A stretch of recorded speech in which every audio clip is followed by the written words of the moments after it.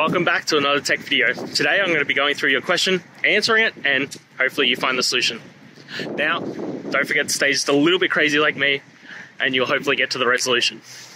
Now, let's continue on to the video.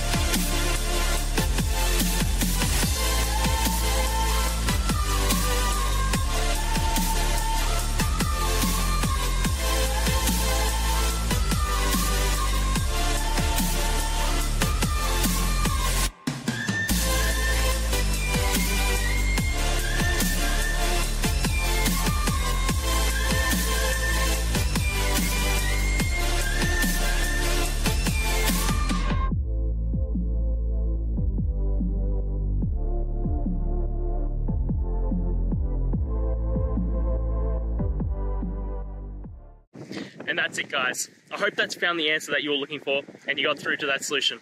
If you did, please hit the subscribe button. I'd really appreciate it.